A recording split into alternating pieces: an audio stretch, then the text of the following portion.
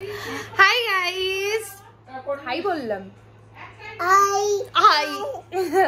Hi guys, welcome back to the channel. I hope তোমরা সবাই খুব ভালো আছো, সুস্থ আছো and as usual safe আছো। আর তোমরা অনেকেই আমার এই Q&A এর জন্য ওয়েট করছিলে। যারা যারা কোশ্চেন করেছো, মোটামুটি অনেক কোশ্চেনসই পেয়েছি। যারা যারা কোশ্চেন করেছো তারা তারা ওয়েট করছিল, আরও এক্সপেক্ট করছিলাম। দেখো অনেস্টলি বলতে আমার কোনো কষ্ট নেই, কিন্তু অনেস্টলি বলছি যে কজন আমি এখানে পোস্টটা দিয়ে দিচ্ছি, তোমরা দেখো যেটা লাইক আছে তার অনুযায়ী কোশ্চেন অনেকই কম আছে, মানে 28 কি 30টা কোশ্চেন আছে আর লাইকস অনেকটাই আছে। মোটামুটি I am happy with the like. কিন্তু কোশ্চেন করতে পারতে তোমরা, আরও যদি কোশ্চেন করতে, তোমরা ইনস্টা, ফেসবুক মেসেঞ্জার, ওখানে প্রচুর কোশ্চেন্স করো আমাকে এটা ওটা সেটা। তো তোমরা যদি কমেন্ট সেকশনে এসে কোশ্চেনটা করতে বা তোমরা, তাহলে আমার হয়তো আরেকটু বেশি ভালো লাগতো। তো যাই হোক, এনিওয়েজ বাং দিস পার্ট, তো ভিডিওটাকে কন্টিনিউ করি। তো Q&Aটার পোস্ট আমি অনেকদিন আগে দিয়েছিলাম, যখন আমি সবে 3000 হবে, বাট আজকে আমি 3000 সাবস্ক্রাইবার্স, 3000 ইউটিউব ফ্যামিলি কমপ্লিট করে নিয়েছি with the grace of god, and I am really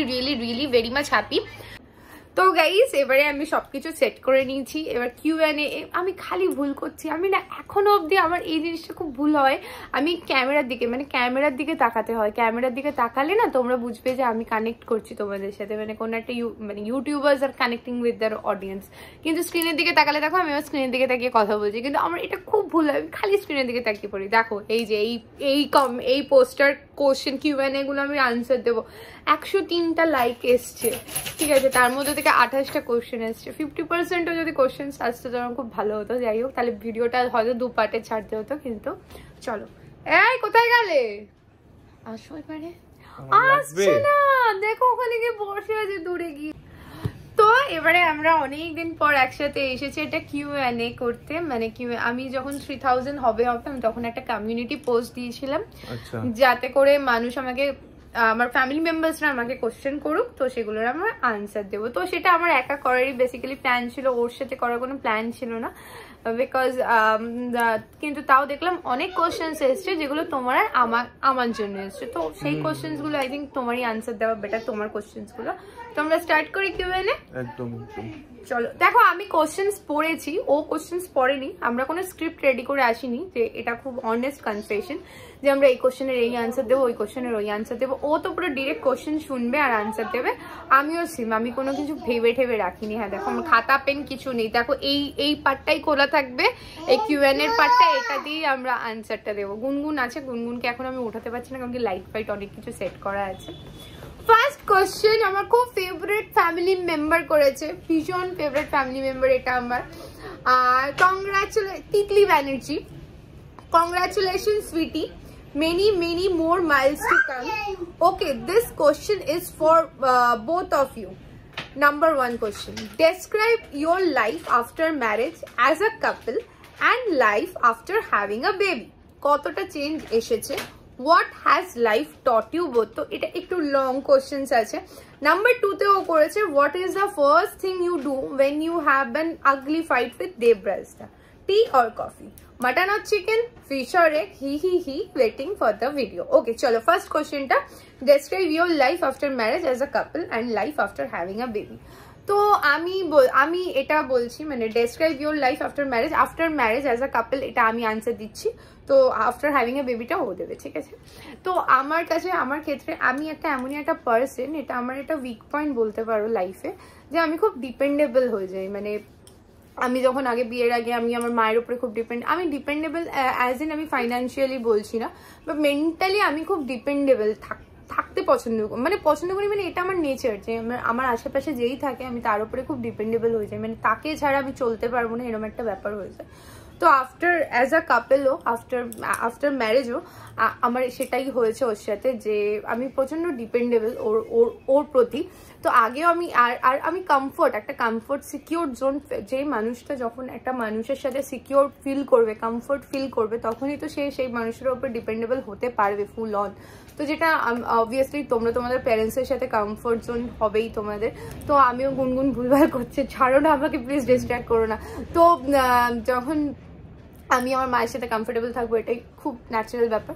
তো আজকে আমি সেই জায়গাটা আমাকে দেবরাজ দিয়েছে, আমি এতটা সিকিউর ফিল করি ওর সাথে, এতটাই সিকিউর ফিল করি। আর তার জন্য আমি ফুল অন মানে আমার একটা ফোনের একটা কিছু চার্জিংয়ের ব্যাপারে আমি ওর উপরে ডিপেন্ডেবল। ওই আমার ফোন দেখে তারপরে চার্জ ফার্জে বসায়, সব কিছু এভরিথিং।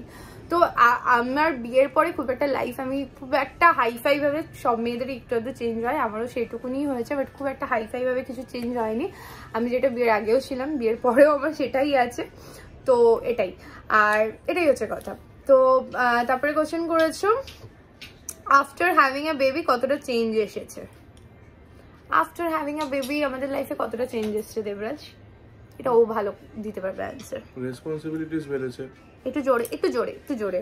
রেসপন্সিবিলিটিস বেড়েছে, কিছু না নতুন করে কি বলবো, ও গুনগুন যে এসছে, গুনগুন আমাদের নতুন একটা ফ্যামিলি মেম্বার, তো একটা বাবা হিসেবে যা যা কর্তব্য করা সেগুলো করতে হয়।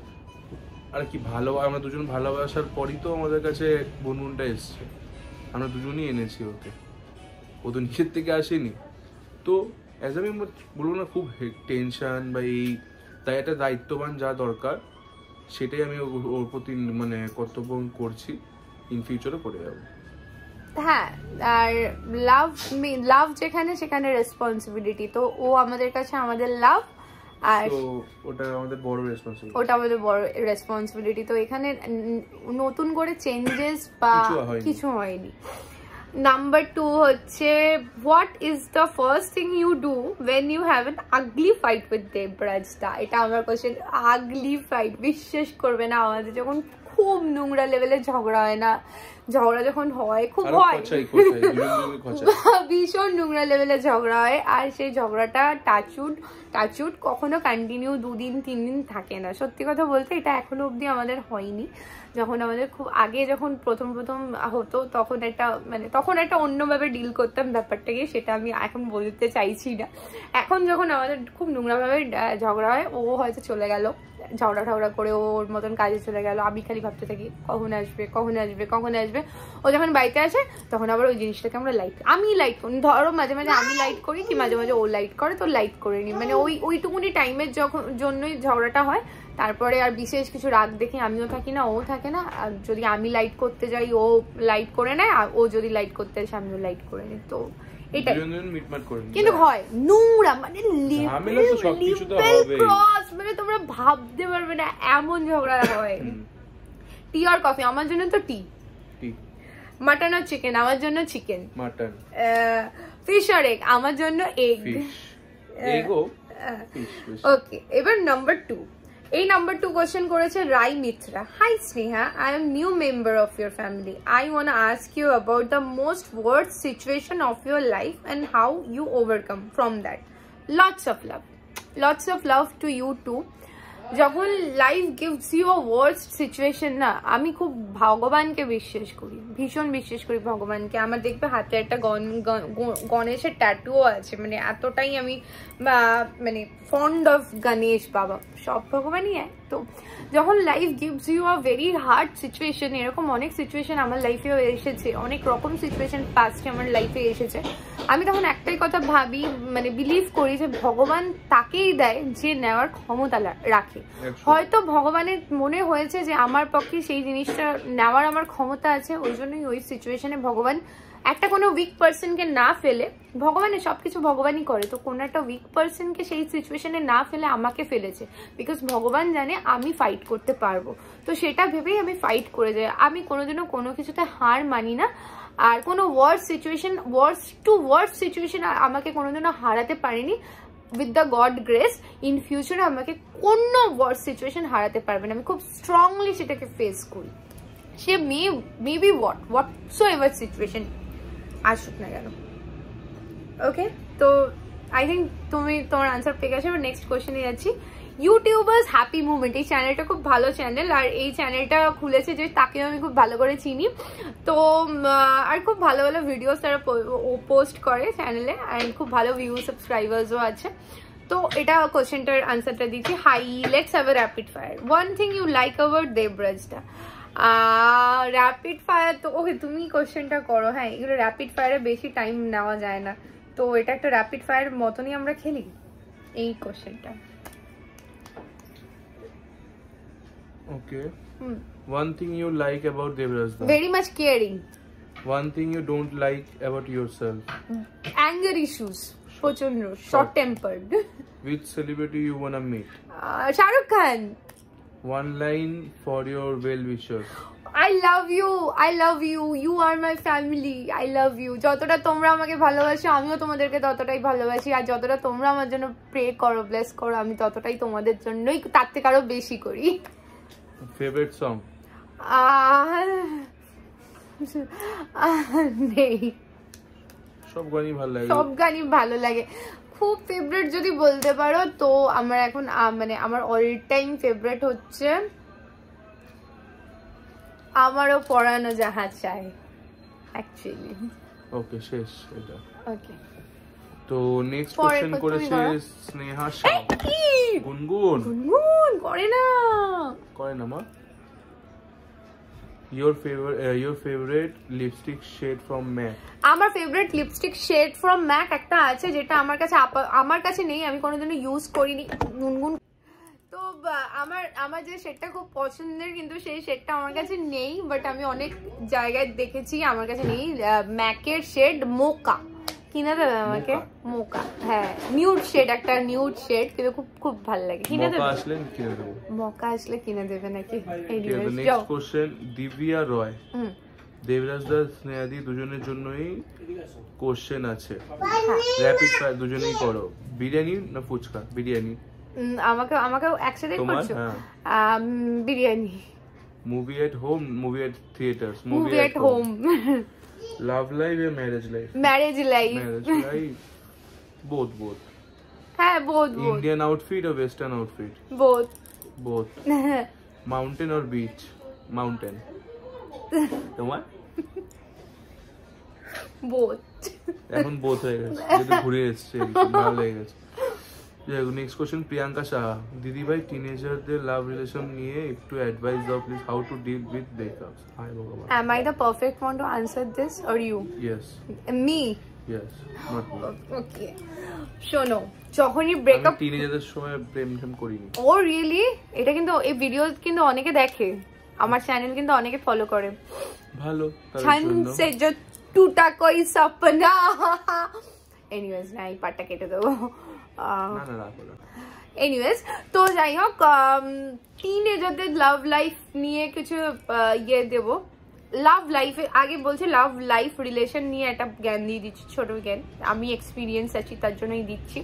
যখন তোমরা লাভ রিলেশনশিপে থাকবে, enjoy that moment, don't think about future. ফিউচারটা ভেবে তোমাদের প্রেজেন্ট সিচুয়েশনটা, love is a relationship is a very good thing, it's a very pure thing. তো রিলেশনশিপ জিনিসটাই খুব মিষ্টি মধুর একটা জিনিস হয়। তো তোমরা সেটাকে ফিউচার ভেবে, ফিউচারে এই হবে, ফিউচারে ওই হবে, সেটা ভেবে তোমরা তোমাদের প্রেজেন্ট মোমেন্টটাকে নষ্ট করো না।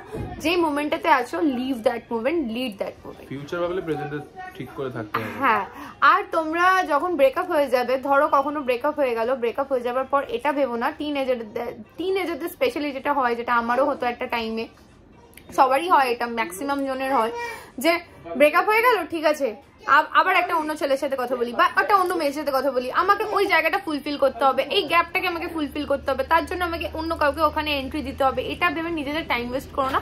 ব্রেকআপ হয়ে গেলে জাস্ট ফোকাস অন ইয়োরসেলফ। একটা টাইমের পর গিয়ে সেটা বেশি ইম্পর্টেন্ট হবে, আর সেটা তোমাদেরকে কাজ দেবে, সেটা বেনিফিশিয়াল হবে লাইফে, ঠিক আছে? তো তোমরা যদি ছুটে বেড়াও তোমাদের ওই গ্যাপটাকে ফুলফিল করার জন্য, সেটা কিন্তু লং রানের জন্য সেটা কাজে দেবে না। তো ফোকাস অন ইয়োরসেলফ। কেমন, কি ঠিক দিলাম? বলো next question. স্পিতা। Hello darling, more to go. Okay, so I want to ask you, Manali তোমার ভালো লেগেছে ফর হোয়াট? বলো। বাহ, মানালি আমার ভালো লেগেছে ফরওয়ার্ড। মানালিটা না, আমার মনে হয় যে মানালিটা ইজ আ ভেরি রোমান্টিক শহর। মানে তোমরা না, আমার, হ্যাঁ গো সত্যি, আমার প্রচন্ড, মানে ওখানে যখন আমি যাচ্ছি, বিশ্বাস করবে না, সিমলা থেকে যখন আমি মানালি যাচ্ছি, আমার প্রচন্ড শরীর খারাপ লাগছিল, মানে এত জার্নি নিতে পারছিলাম না। যখন মানালি ঢোকার আগে ওখানে একটা রিভার পড়ে, রিভারটার নামটা ঠিক মনে পড়ছে না, ওই বিয়াস লেক, হ্যাঁ এরকম কিছু একটা। তো if I am wrong please correct me. তো ওই রিভারটা দিয়ে যখন আমরা যাচ্ছিলাম, মানে ওই যখন ঢুকবো মানালি, ভিউটা 30 মিনিটস বাকি আছে, মানে একটা আলাদাই এনার্জি চলে আসলো। এত শরীর খারাপ। সেদিনকে ইয়েতে ঢুকে, হোটেলে ঢুকে আমি প্রথমে তো মানে প্রচন্ড সারপ্রাইজ হয়ে গেছিলাম, যেটা ও আমার জন্য মানালিতেই প্ল্যান করেছিল সেটা।